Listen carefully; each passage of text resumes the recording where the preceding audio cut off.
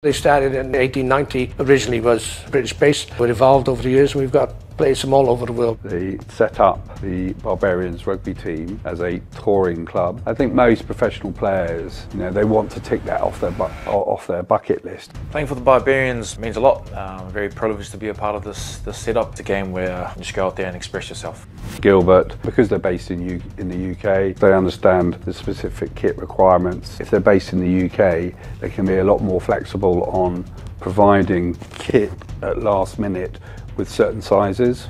Being part of an exclusive club in terms of not many people get invited to this team, so it's quite special in that way. What matters is how we perform and making sure that we understand there's a responsibility to play a brand of rugby that's going to excite people. We really want to win this game. We need to have fun too, so we need to win this game.